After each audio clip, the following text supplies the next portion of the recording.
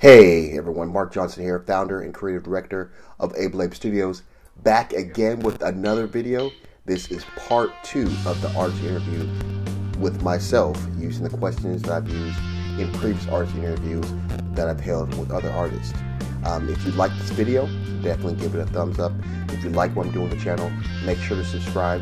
And if you have any comments, questions, or even if you'd like to be interviewed yourself and you're not in my local vicinity, we could possibly work something out and we can get an interview via Zoom or another way we can work it out. So make sure, if you want that or you're interested in that, make sure to leave a comment in the comment box below or hit me up on any of my social media apps. DM me, Facebook me, however it may be. Just gotta get that message to me and we can set something up.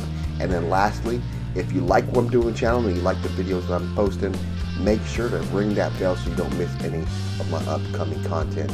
So without further ado, let's get back in part 2 of my artist interview with myself.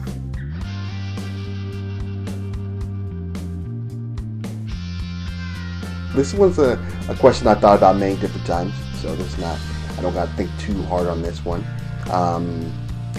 3 places, well, I usually give my top 3. I just kind of think my top 3 makes sense. Top 3 is Jamaica, Japan, and Dubai.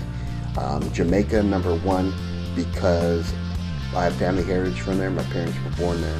The majority of my family was born there, and they, immigrated to the United States.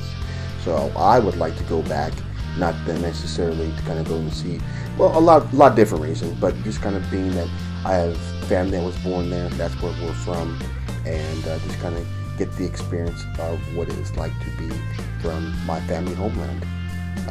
Japan, I just kind of like the culture. I wouldn't say that, because Bruce Lee wasn't Japanese, but he was Chinese, and so, I grew up on kung fu films and karate films and stuff like that.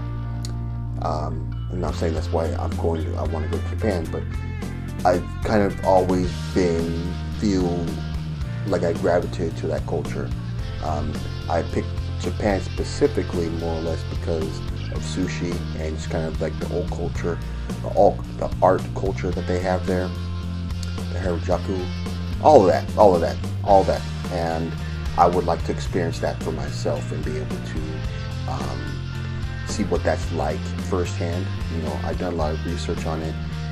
I've done a lot of just perusing the artwork and the styles that they have, and like I said, I would like to experience it myself. I think that would be very inspirational. I think it would help my personal view of the world and also my personal artist outlook on how I do certain things, or just kind of how I look at certain things. So I think that's number 2, and number 3 is Dubai. And Dubai is really more or less, it's just another, I don't want to say exotic, but it's just another level of taking it to that place. I don't know a whole lot about this place. That's one thing. I understand it's kind of developing to be like a Las Vegas, but of the world. These are things that I'm hearing people say, so this is not anything I've known from firsthand, but those are the things I'm getting from it, and so I would like to experience that as well. And again, it's like another part of the world that I can, in a sense, explore and be a part of him if I was there to visit. Yeah, so those are my top 3. I would say just those 3. Obviously, there's other places in between that I would like to travel to, Thailand. But if I can just get those 3, and I think I'd be happy. I think I'd be happy and satisfied if I can get those 3 places. So, they're not only going to inspire me through, the artwork, location, climate, all that kind of thing, but they all have interesting artwork. They all have interesting things about them, food as well, culture, that I can definitely be inspired by.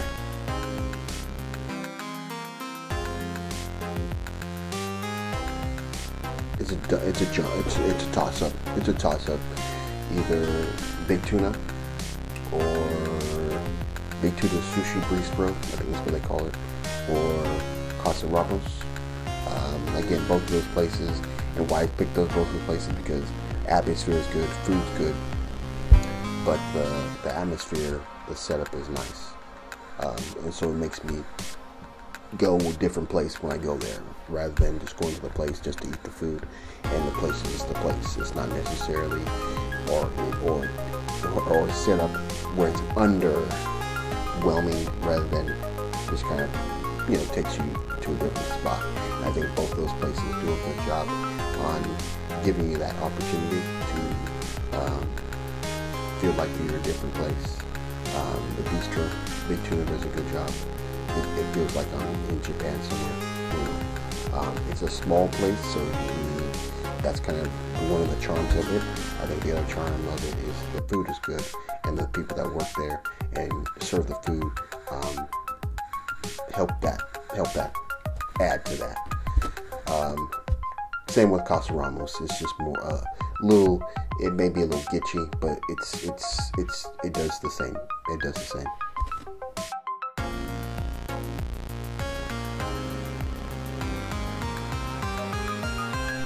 Well, hopefully I can continue to grow. Hopefully I can continue to grow in my taste, in my personality, and just as a person, just continue to grow. I mean, I feel that will be expected. As much as I read, as much as I do have interest in people, people in general, how that kind of goes, culture. I think I will continue to grow. Ultimately, I would like to be able to become somebody that people can learn from. I think my undeclared mission is to basically be able to create image, artwork, stories that can help inspire people and help teach people how to become better people. How to become the best person, the best version of yourself, as they say, and get there in a way that's enjoyable. It doesn't have to be a lot of hard work in the sense like, chopping wood or, building a wall or, jackhammering cement. It doesn't have to be like that. It can be something that can be fun and a process that can be, in a sense, very painless if you do the right things and you're mindful pretty much at all times. So that's what I would like to become in the future, in a sense, more than I am now, and be able to have people look at me and understand that more than they do now.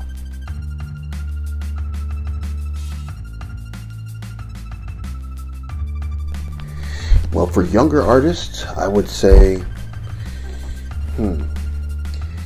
just experience as much as you can. I think that's kind of one of the things that I wish I would have been more about when I was younger. When I say experience as much as you can, I mean as an artist, try to use as many different mediums as you can be involved in. For example, I knew there was oil paintings out there. I mean, I was always a fan of oil pastels. I liked working with oil pastels, but at the same time, I never used oil paintings until maybe a year ago. And as much as it's just like paint, it is paint, but it's not like acrylic paint. It's a little different. It's a little different medium, and I've used acrylic paint for a while. I did that a lot in school, and it was fun. I got to a point where I could really, predict what the work was gonna turn out to be, or the color was gonna turn out to be when it dried. Because sometimes the color you're painting with when it's wet doesn't tell you the color it's gonna be when it dries. And so it's kind of something that I learned through the process. And so it would have been great to have been able to spend some time using oil painting. I'm not necessarily doing any oil painting right now, but I guess my point here is to try to use as many different mediums as you can to kind of find the one that works the best for you or gives you the most opportunity to come out with the best outcome. Try a lot of different things. Even I spent a lot of time doing photography in school, and it took me through it took me about 10 years after school, where I was still doing photography. I'm not doing so much now everything's kind of digitized over. When I was going to school, we were using darkroom. So, I mean, the whole process of going through the darkroom is a whole different thing. I think the digitizing of photography has made it a lot more accessible to people.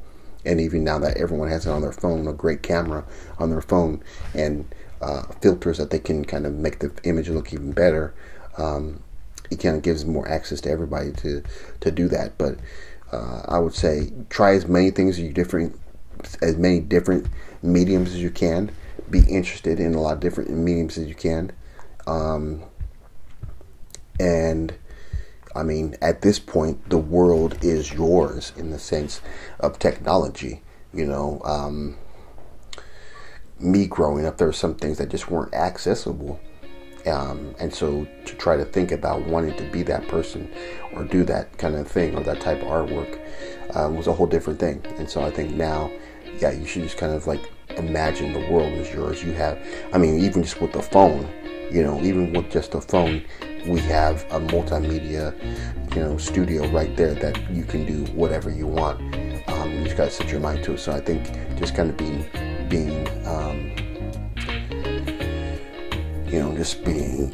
what's the word? Just again, think big. In a sense, thinking big with the projects that you think you want to do. Again, trying a lot of different things is very helpful. I hear a lot of young people talk about how they want to be a YouTuber, and that's great. I think that's cool. Cool aspiration because it's the hot thing right now. But I think if you break that down a little bit more, and what does that mean? What are you going to do to be a YouTuber that's going to set you apart from other people? Then you can start thinking about little different things that you can do that will help you build content that will draw people to your channel. So that's what I would say. I just say just think big, try a lot of different things, and be open to the opportunities that you have, because the opportunities are out there. I mean, the world, it's the world,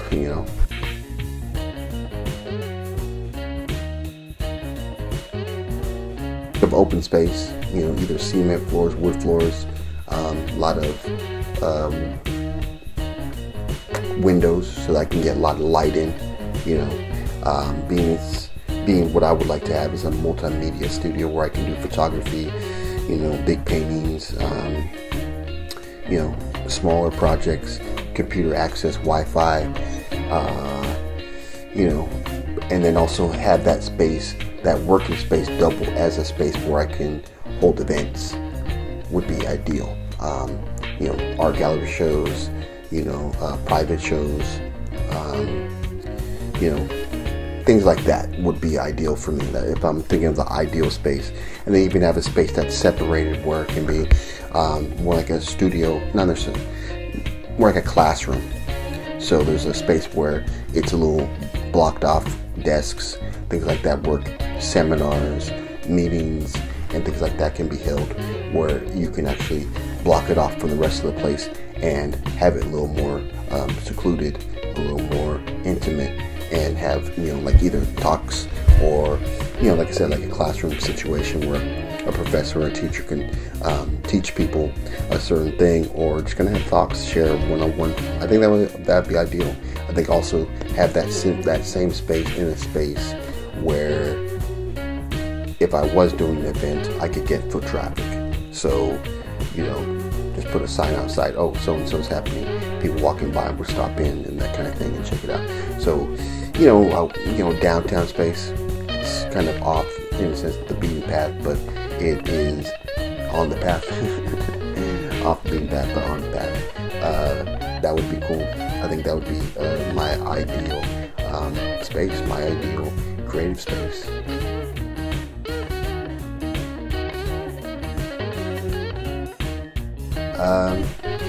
That's talking about way out, but I would say this. I would say that I would say my legacy, my hope would be that my legacy would be of someone who persevered, was consistent in what they wanted to do, and that they were able to do it through a process, no matter how long it took them, and that at the same time, when they got to that point, it was a point where they were, in a sense, showing people how to do it. how they can do it themselves for what they wanted it to be. Ultimately, I'd like to be looked at as someone that was a storyteller. Like to be someone that told stories that were inspiring, that showed people, again, the way, how to do certain things, how to, persevere over when you have bad situations. I can't tell you how to do everything, but I can tell you that to do anything, you're going to have to persevere over some things. You're going to have to be able to be consistent on some things. I think at the same time, you're going to have tough times, and then you got to be able to get through those as well. And so I think if there's anything that I can say, if a legacy, that's what I'd like to be able to have through my creative ability, through the artwork that I create. I hope that it shows that I was that type of person that that overcame some things and persevered and was consistent long enough to get to the point where I was successful enough that people remembered me for what I did.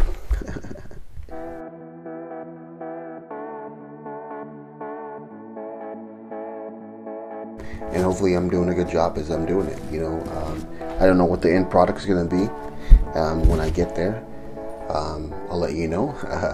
But I think at this point, it's more or less just kind of, doing what you feel is right and just kind of vibing with that and going with that until you get to a point where you can actually see some traction, and either you get noticed or you just kind of get to a point where it's a tipping point, and there's no way it's not going to happen. I feel that I'm there somewhere. I'm there. I'm getting there, and that only time will tell. I'm just gonna leave it at that. I don't want to say too much on that. Stress that one out too much. But yeah, that's what I'll say. So yeah, thank you for watching. That has been my artist interview. Haha. So there you have it. A total artist interview held by myself, and again, using the questions that I've used in the past when I've had other artist interviews. Again, hope you enjoyed the video. Hopefully you got a little bit more.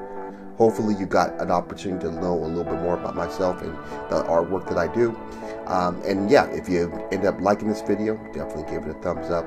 If you like what I'm doing on the channel, make sure to subscribe. And if you have any comment questions, or if you'd like to be interviewed yourself, you know what to do. Leave me a comment in the comment box below, or hit me up at any of my other social media links that I post in the description box below. And then lastly, if you want to be hit up when I drop a new video, make sure to ring that bell. So again, folks, I hope you enjoyed the video. Hopefully you got to know a little bit more about myself and the artwork that I do. And yeah, I enjoyed making this video. It's been a long time coming. Like I said, in previous situations, I was interviewing other people, and it was fun to interview them and to kind of get their feedback. And again, the thing that I'm trying to draw together is this idea of how all artists have, kind of similar kind of outlooks on life, way they kind of get inspiration, maybe even, where they eat, or they like to eat, that kind of thing, and just kind of see if that holds true. At this point, I think there are some things that I could link up from each artist I've been able to interview that kind of coincide with other artists, no matter what their medium that they work in, be it painting, sculpture, photography, DIY stuff. It's all kind of the same. It's all creativity. It's all, creating something from nothing. And I think that's a great ability to have in this day and time. So, like we always do at this time, have a blessed day. See you on the flip side. Let's go.